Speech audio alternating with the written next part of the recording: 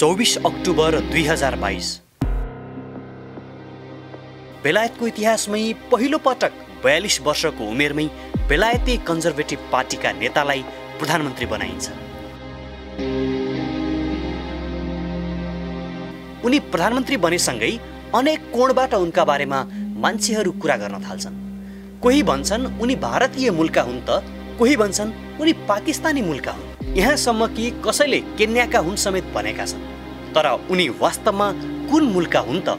यो प्रश्न खास त छँदैछ, जसको जवाफ हामीले तपाईलाई यो भिडियोमा दिनेछौँ। तर त्यो भन्दा पनि विशेष सवाल त यो हो कि किन बेलायतले गैर बेलायतीलाई प्रधानमन्त्री बनायो? There's a new leader inside number 10 Downing Street. As promised, today Rishi Sunak officially became Great Britain's Prime Minister. Rishi Sunak has won the race to become the UK's new Prime Minister. Britain's set to get its youngest Prime Minister in modern history. Rishi Sunak has become the UK's third Prime Minister this year. यस अघि बेलायतको प्रधानमन्त्री lease truss थिइन्, जसले 44 दिनमै प्रधानमन्त्री पदबाट राजीनामा दिएकी थिइन्। त्यसअघि बोरिस जोन्सन प्रधानमन्त्री थिए।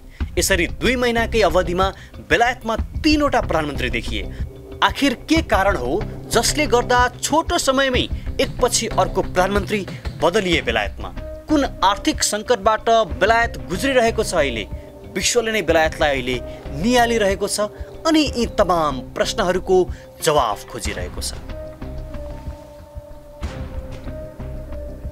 बेलायतमा कुन परिस्थितिमा ऋषि सुनक प्रधानमन्त्रीका रूपमा नियुक्त हुन पुगे, यो एउटा रोचक प्रसङ्ग छ जुन अब हामी चर्चा गर्दैछौँ।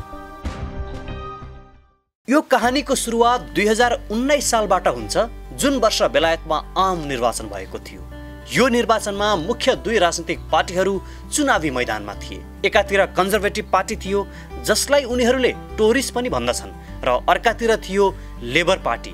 कन्जर्भेटिभ पार्टीका नेता थिए बोरिस जोन्सन र लेबर पार्टीका नेता थिए जेरेमी कोर्बिन। यो निर्वाचनमा कन्जर्भेटिभ पार्टीले पूर्ण बहुमतका साथ जित हासिल गर्यो। उक्त आम निर्वाचनमा कन्जर्भेटिभ पार्टीले तल्लो सभामा 365 सिट जित्यो भने लेबर पार्टीले केवल 202 मात्र सिट जित्यो। बेलायती संसदमा 2टा सभा छन्। माथिल्लो सभालाई हाउस अफ लर्ड्स भनिन्छ भने तल्लो सभालाई हाउस अफ कमन भनिन्छ। यही तल्लो सभामा कुल 650 जना सांसद रहेका छन् र कम्तीमा पनि 326 सिट ल्याउने पार्टीले सरकार बनाउँछ। यसरी 365 सिट ल्याउने कन्जर्भेटिभ पार्टीका संसदीय दलका नेता बोरिस जोन्सन बेलायतको प्रधानमन्त्रीमा नियुक्त भए र यो त्यही समय थियो जुन क्याबिनेटमा बोरिस जोन्सन प्रधानमन्त्री थिए। त्यही क्याबिनेटमा साउथ एसियन मूलका ऋषि सुनकलाई अर्थमन्त्रीमा नियुक्त गरियो। तर यसरी भारी बहुमतका साथ जितेको पार्टीका नेता बोरिस जोन्सनलाई 3 वर्ष पुग्दा नपुग्दै राजीनामा दिनुपर्ने के कारण आइपर्यो? कारण धेरै भए पनि उनले एक त जनताकै विश्वास गुमाइसकेका थिए भने पार्टीका नेताहरूको समेत उनले साथ गुमाउँदै गएका थिए। उनीमाथिको आलोचना 2021 को नोभेम्बरबाटै सुरु भएको थियो। उनीमाथिको पहिलो आरोप थियो आफ्नै दलका भ्रष्ट नेतालाई जोगाउन खोजेको। बोरिसले ओवेन प्याटरसनको निलम्बनलाई रोक्नका लागि आफ्ना पार्टीका संसदमाथि व्हिप लगाउँछन्। ओवेन प्याटरसन जो पूर्व मन्त्री समेत थिए, उनलाई लोबिङ रुल्स तोडेको आरोप लागेको हुन्छ। उनलाई बेलायती संसदले निलम्बन गर्छ, तर बोरिस भने उनलाई जोगाउन चाहन्छन्। अब बोरिस जोन्सनमाथि जनताको प्रश्न उठ्छ, किन उनी एउटा भ्रष्ट मान्छेलाई जोगाउन चाहन्छन्? बोरिस जोन्सनमाथिको यो पहिलो दाग थियो जसका कारण उनले जनविश्वास गुमाउनु पर्यो। बोरिस जोन्सनमाथि अर्को आरोप थियो पार्टीगेट स्क्यान्डलको। 30 नोभेम्बर 2021 बेलायतमा पार्टीगेट स्क्यान्डलको पहिलो रिपोर्ट सार्वजनिक हुन्छ, जसमा के आरोप छ भने कोरोना महामारीका कारण बेलायत लकडाउनको चपेटामा परेको अवस्थामा प्रधानमन्त्री कार्यालयमा मोजमस्ती र पार्टी चलेको थियो। आम सर्वसाधारणलाई घरभित्र थुनेर प्रधानमन्त्री कार्यालयका मानिसहरू आफू पार्टी गरिरहेका थिए, जसलाई पार्टीगेट स्क्यान्डल नाम दिएको छ। यही पार्टीगेट स्क्यान्डलमा प्रधानमन्त्री बोरिस समेत उक्त पार्टीमा सहभागी भएको भन्ने आरोप लागेपछि उनले बेलायती संसदमै माफी माग्नु परेको थियो। I know what the issue is, and I'm sorry for the things we simply didn't get right, and also sorry for the way that this matter has been handled. यसबाट उनी झनै अलोकप्रिय बन्दै गए। उनको विरोध बढ्न थालेपछि विपक्षीहरूले उनको राजीनामा मागे। आफ्नै पार्टीका सांसद समेत उनको विरोधमा उत्रिए। केही सांसदहरूले त बोरिसको विरोधमा पार्टी समेत परिवर्तन गरे। 2021 को जुन महिनासम्म आइपुग्दा त बोरिस जोन्सनको आलोचना यति चुलिएको थियो कि आफ्नो पार्टीका सांसद समेत उनलाई प्रधानमन्त्रीमा स्वीकार्न तयार थिएनन्। पार्टी भित्रैबाट उनको राजीनामा मागियो। उनी विरुद्ध अविश्वासको प्रस्ताव दर्ता भए पनि पास नभएपछि उनको पद केही समयका लागि त जोगियो, तर उनकै पार्टीका 41% सांसदले भने उनको विरुद्धमा भोट गरे। यसपछि बोरिस जोन्सनको आलोचना बढ्दै गयो र अन्ततः उनकै क्याबिनेटका मन्त्रीहरू एकपछि अर्को गर्दै राजीनामा दिन थाले। राजीनामा दिने मध्ये ऋषि सुनक पनि एक थिए। 24 घण्टाको बीचमा 36 जना मन्त्रीहरूले पदबाट राजीनामा दिए भने 25 सम्म राजीनामा दिने मन्त्रीहरूको संख्या 62 पुगेको थियो। अब सरकार चलाउन मन्त्रीहरू नै बाँकी नभएपछि अन्ततः 7 जुलाई 2022 मा बोरिस जोन्सन प्रधानमन्त्री पदबाट राजीनामा दिन बाध्य भए। And I want you to know how sad I am to be giving up the best job in the world.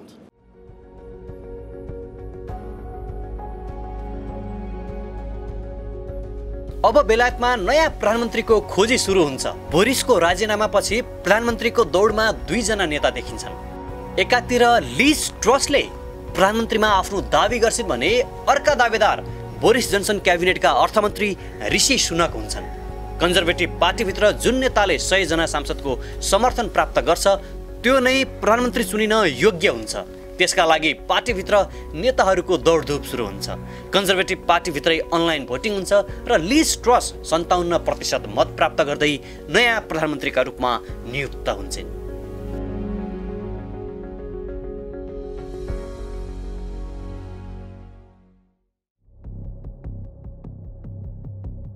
सेप्टेम्बरमा लिजले बेलायतको आर्थिक व्यवस्थालाई सुधार्न नयाँ आर्थिक योजना अघि सार्छिन्। उनले ट्याक्सका दरहरूमा भारी छुट दिन्छन्। ट्याक्समा दिएको यो छुट बेलायतको इतिहासमै सबैभन्दा भारी छुट हो। उनको ट्याक्स पोलिसी यसरी फेल भयो कि उनको कार्यकालमा बेलायती पाउन्डकै मूल्य दर नराम्ररी घट्यो। यही बीचमा बेलायतका चान्सलर जेरेमी हन्ट र प्रधानमन्त्री लिज बीच ठुलो टसल सुरु हुन्छ। जुन योजना लिजले ल्याएकी थिइन् चान्सलर जेरेमी त्यसलाई उल्टाइदिन्छन्। यसपछि लिज ट्रसको लोकप्रियता जनता र पार्टीभित्र पनि धेरै नै खस्किन्छ। यसबीच भएको मत सर्वेक्षणमा केवल 10% जनता मात्रै लिज ट्रसको समर्थनमा देखिन्छन् भने बाँकी 90% विपक्षमा।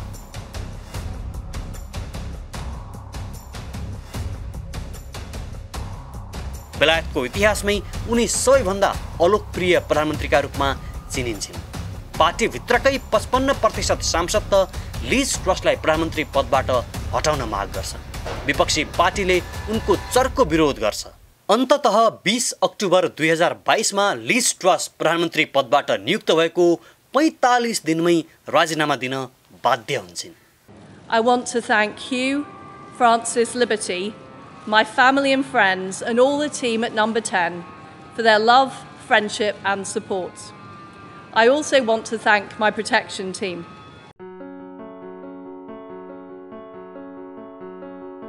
अब फेरि बेलायतमा नयाँ प्रधानमन्त्रीको खोजी सुरु हुन्छ। जनता भने कन्जर्भेटिभ पार्टीका गतिविधिसँग सन्तुष्ट हुँदैनन्। मध्यावधि निर्वाचनमा जाने माग विपक्षीले राख्छन्, तर आम निर्वाचन भएको 3 वर्ष मात्र पुरा भएको र संसदमा कन्जर्भेटिभ पार्टीकै बहुमत भएको हुनाले कन्जर्भेटिभ पार्टी मध्यावधि निर्वाचनमा जान तयार हुँदैन। पार्टीलाई थाहा हुन्छ कि यदि मध्यावधि निर्वाचनमा जाने हो भने कन्जर्भेटिभ पार्टी अलोकप्रियताका कारण हार्न पनि सक्छ। प्रधानमन्त्री को बन्ने भनेर कन्जर्भेटिभ पार्टीभित्रै व्यापक छलफल हुन्छ। जो नेता प्रधानमन्त्रीको दावी लिन्छ उसले कम्तीमा 100 सांसदको समर्थन प्राप्त गर्नुपर्ने हुन्छ। बोरिस जोन्सन पनि प्रधानमन्त्री बन्ने आकांक्षा त राख्छन्, तर सांसदको समर्थन प्राप्त गर्न सक्दैनन्। पेनी मोर्डन्ट अर्की नेत्री छिन् जसले प्रधानमन्त्रीमा दावी गरे पनि 100 जना सांसदको समर्थन जुटाउन उनी असफल बन्छन्। ऋषि सुनक मात्र त्यस्तो एक्लो दावेदार हुन्छन् जसले 100 सांसदको समर्थन जुटाउँछन्। उनी नै बेलायतको नयाँ प्रधानमन्त्रीमा नियुक्त हुन्छन्।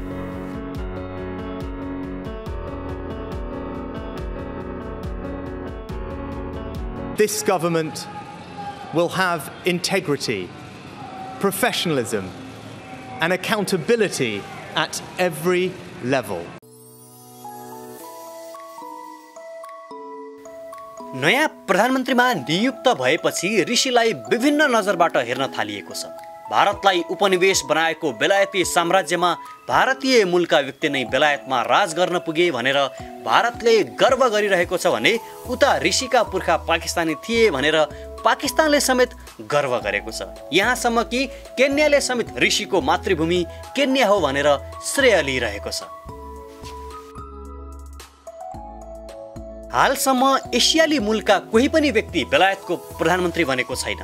उनी भारतीय मूलका तेस्रो पुस्ता हुन्।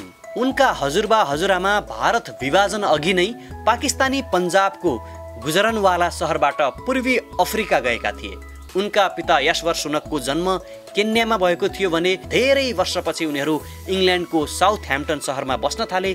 त्यही ऋषि सुनकको जन्म सन् 1980 मा भएको थियो। उनी यही शहरमा हुर्केका थिए।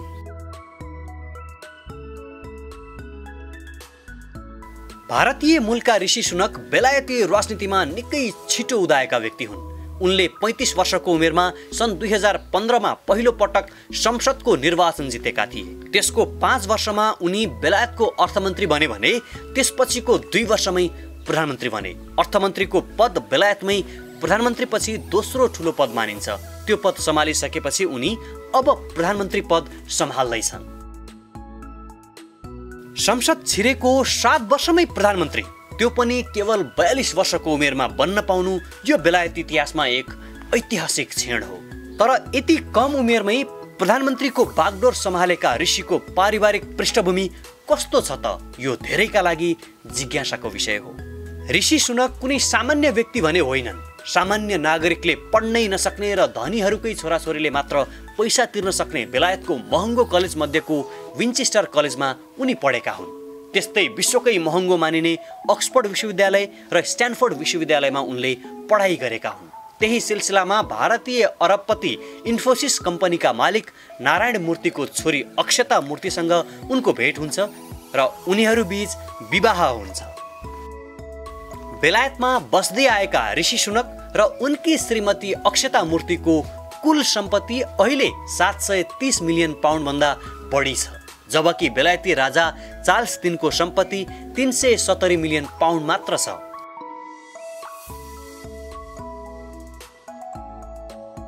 ऋषि सुनकको परिवार बेलायतकै धनाढ्य मध्येको एक परिवार हो र बेलायतको अर्थतन्त्रमा बलियो पकड जमाएको छ। अहिले बेलायत तीव्र आर्थिक मन्दीले ग्रस्त छ। पाउन्डको मूल्य घटेको छ। बेलायती नागरिकलाई छाप टार्न मुस्किल परेको छ। ब्रेक्जिटको ठूलो धक्का महसुस गरेको छ बेलायतले र विश्वमा उसको सम्मान पनि गिर्दो अवस्थामा छ। यस्तो अवस्थामा व्यापारिक एक धनाढ्य परिवारबाट प्रधानमन्त्री बनेका ऋषि सुनकले बेलायतको आगामी अर्थतन्त्रलाई कसरी सुधार्नेछन् र आम जनताको घाँस-बास र कपासलाई कसरी सुनिश्चित पार्नेछन् त्यो भने प्रतीक्षाको विषय बनेको छ। It is the greatest privilege of my life to be able to serve the party I love and give back to the country I owe so much to. तर यी अनेक प्रसङ्गका बीच गैर बेलायतीलाई प्रधानमन्त्री बनाएर बेलायतले प्रजातन्त्रको अभ्यासलाई भने निरन्तरता दिएको टिप्पणी भइरहेको छ। अब ऋषि सुनकले प्राप्त गरेको प्रधानमन्त्रीको यो पदलाई बेलायतको साख जोगाउन कसरी प्रयोग गर्नेछन् आगामी दिनमा उनले लिने निर्णयले नै बताउनेछ।